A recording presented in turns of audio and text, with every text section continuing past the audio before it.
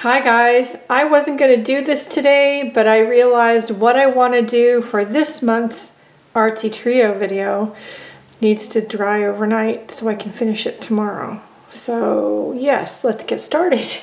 This is this month's vision board that we're doing for the month of December. This vision board was created by me, and you will notice couple of themes. It's all about, for me, the small things. I love taking pictures with my phone when I'm out for my nightly walks or out at events or everywhere, to be honest. And it is mostly pictures of nature and frequently things that are rainbow or multicolored. I love that kids in our neighborhood do lots with sidewalk chalk in the spring and summer, and I'm constantly taking pictures of what they're doing, along with flowers and floral things. And there's a house in the neighborhood that always is posting things like, I don't know if you guys can see that, it says kindness matters. You can get a copy of this vision board over in the Artsy Trios Facebook group, and I would love to see what you do with it this month. Please tag me in your posts over in said Facebook group, and or if you do a video, I'd love to see what you're doing. Anyway, I'm really all about rainbows this month, and I really wanted to experiment with doing some sort of art rainbow based and nature inspired. I really wanted it to look like an oil slick sort of a thing. Now I did have a picture of an rainbow oil slick thing. We didn't include it in the vision board. Maybe I should have, because it's really stuck in my brain. I will put a picture of it here, and I will include a picture over in the Artsy Trio Facebook group. You know, it's one of those rainbow oil slicks that you see on the road after it's rained, where a car was parked that probably has an oil leak, and you see just the rainbow of colors in the puddle of water. I love that look. And I was just thinking, how can we get sort of an interesting rainbow oil slick kind of thing on an art journal page? Can we do that? Is it possible? Maybe. So I started experimenting, and I am going to include the vision board on the journal page, of course, as I always do. I'm also going to put a clear pocket. This is a clear plastic adhesive pocket, so I can even stick it right on top of the vision board, which it'll still show through. And I am going to put in the pocket my experiments. So I experimented with a few different things to see which one I thought would work better. I used sort of a tone tan color paper because the page I want to do this on in my journal is a tan page somewhere. Hold on. Somewhere. Here we go. So it's a page that's this color. So first I tried alcohol ink over matte medium. Matte medium? Yeah. And that was really nicely brightly colored, but not exactly what I was looking for. And I had to figure out where I put my alcohol inks. I haven't used them in so long, and I really need to like use them, because some of them are just, I didn't save one of the colors out where it's just so messy, like you can't even see the label, but I have some I don't even know what the color is. Anyway, so that was that one. This one was acrylic inks over matte medium. This one was distress inks over matte medium. And this one, I just decided to do alcohol inks with blending solution. This is the winner. And I put so much blending solution that it rubbed off, it wore off the pen I had on the back, even though the pen was water resistant. It wasn't alcohol resistant. But anyway, this is what the kind of blend we're gonna shoot for. So the first thing I'm going to do is put these on here so that I know I want to just do my piece of artwork over here. In times past in this journal, I do these artistic experiments and then I make notes. In this case, the notes are the cards. So first let's glue this down. Grab a glue stick. If I can get the lid off, holy cow. Oh, there we go.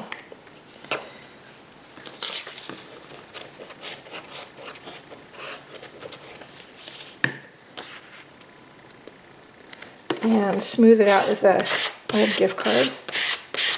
It's not exactly straight, but that's okay. Then we're going to put our clear pocket on here.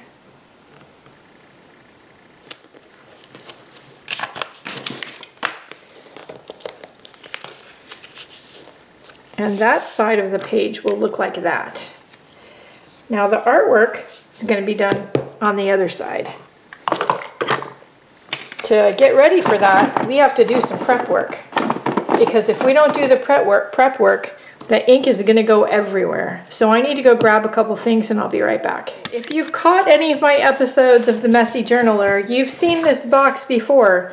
If you haven't caught any of those episodes, I'll link the playlist down below. But anyway, I have this kind of box I can do messy stuff in and not have it go everywhere. I also have a dollar store shower curtain, which is just a big giant piece of plastic. So anyway, we've got our plastic wrapped around our journal to try to protect what we're gonna do from going everywhere. I've got my colors lined up in sort of rainbow-ish order. I have to decide which one I want to do. I'm going to do some, I'm not going to do lines. So I have to decide what color I want in the middle and what color I want in the outside. Do I want to start with the darkest in the inside or the lightest in the inside? It's a dilemma. We need our blending solution. Hopefully I have enough. Alcohol does work, by the way, if you don't have blending solution, but you have some alcohol inks. Rubbing alcohol actually will work. All right, so this is what I'm going to do. So I'm going to just do that.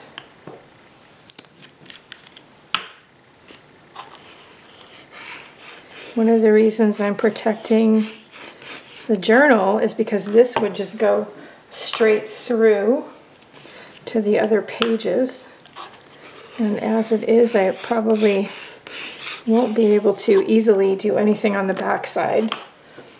That's okay, we'll cross that bridge when we come to it, right?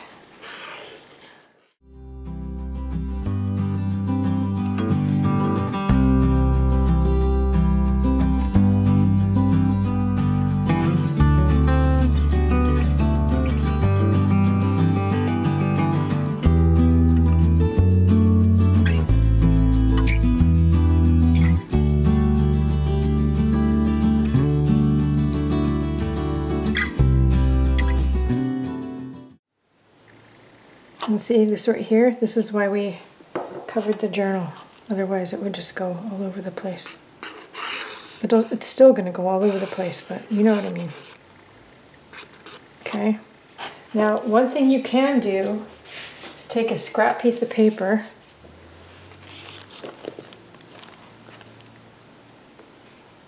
Look at that. I always have scrap pieces of paper around, so if you have a spot that you think you got it too dark, you just kind of blot it up. And then if you do that and you see, like, I don't want to see these lines. So I'm just going to keep adding ink and or blotting and adding blending solution until I get the look I want. Pretend you're doing an acrylic pour, only instead of with paint, you're using ink. That's what it reminds me of, very much.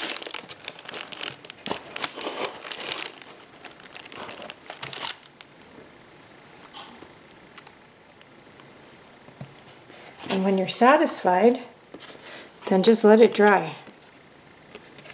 Now, if you're like me and you use lots of alcohol ink, it might take a little bit to dry. Alcohol ink dries pretty fast, but not if you use 20 tons of it like I do.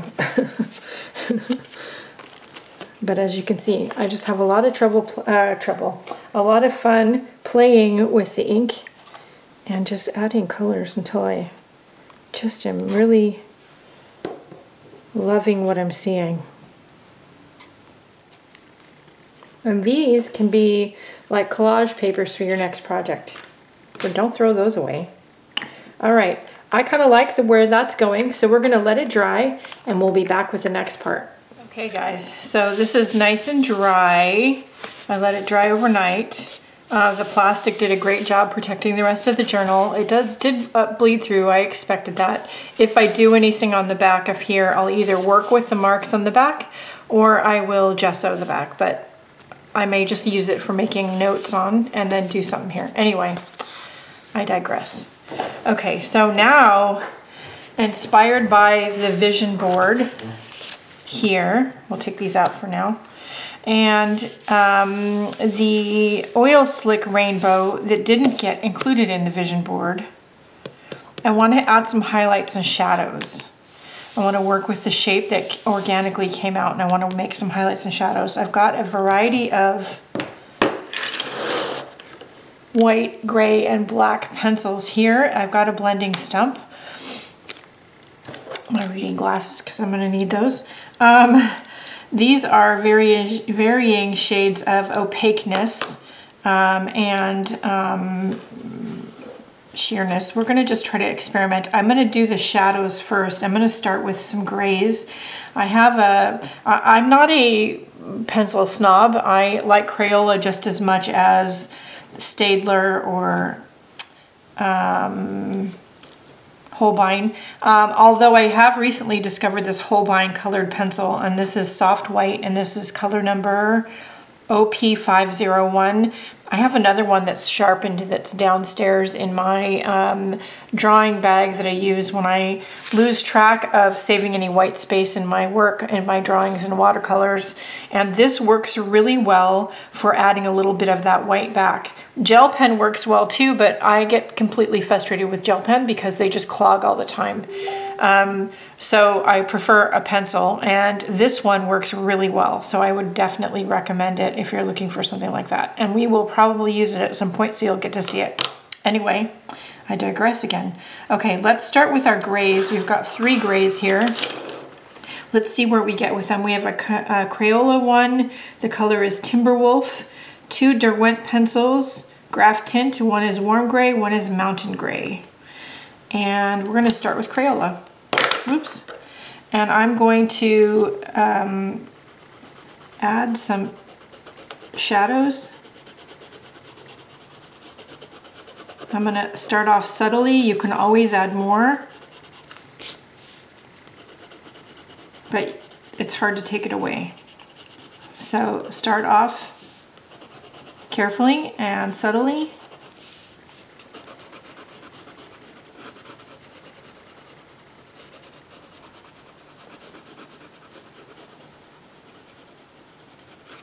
And add your shadows and your marks. I'm going to speed forward through my process and I'll be back.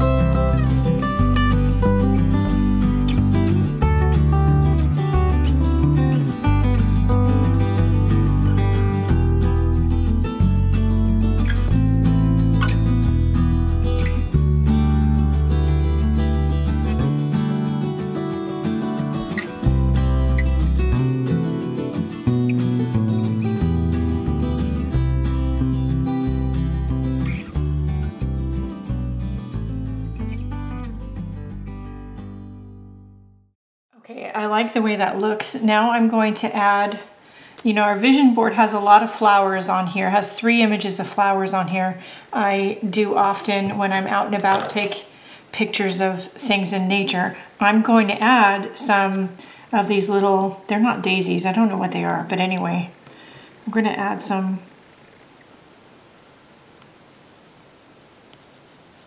flower type shapes. I'm using a paint pen. They're not my favorite thing. They clog constantly, but I have it, so I'm going to use it.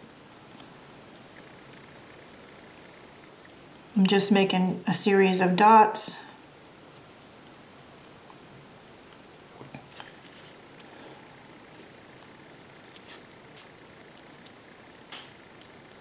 I did last night when I was letting this dry think of something I want this to say. Now I will preface that by saying this is a journal where I practice with different techniques and color combinations and mixing colors and materials, and this is not generally a journal where I put words or phrases on the finished page. This is all about experimentation and making notes, but something did come to me last night that I think I need to type up and put on here. So we are going to do that as soon as I'm done with the main image, and I will show you how I'm going to do that too.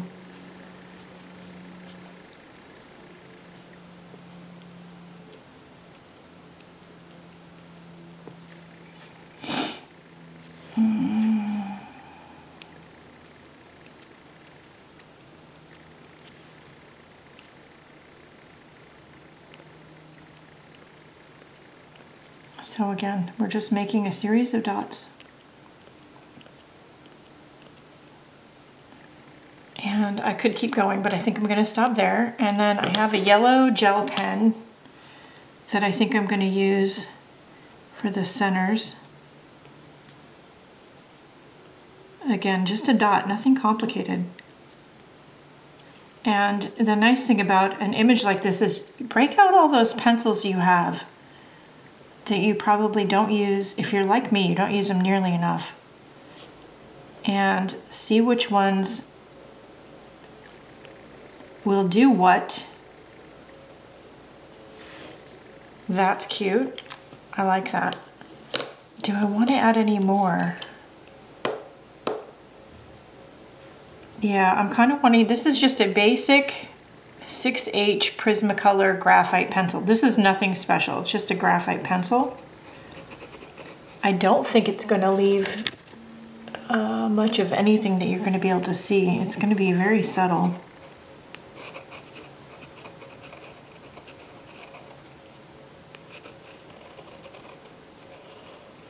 Maybe too subtle. I have a black Crayola. Maybe we'll do that one instead. It's Crayola, so it's slightly darker. But I mean, it's not a Holbein or anything.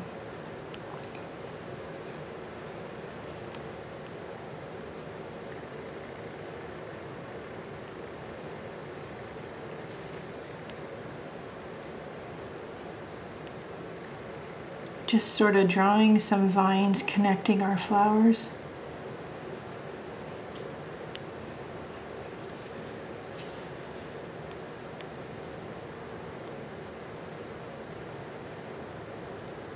Don't think about it too much. Just draw and have fun and experiment, play. Okay, that's cute. Zoom out just a little bit. So you're not going to see it a ton. You see that? Yeah, it's just very subtle, but I'm okay with that. I kind of like it. All right, we're going to type our phrase now. Hang on. This is my vintage Underwood typewriter. Yes, I said typewriter. And sometimes, you know, just getting away from computers and yeah. Anyway, so let's, and it has a piece of notepaper from my late grandmother's stash of stationery that we found when she passed away. I have a bunch of her blank notepads of paper. I use them for my art journaling. Anyway, let's type up our phrase and I'll be right back.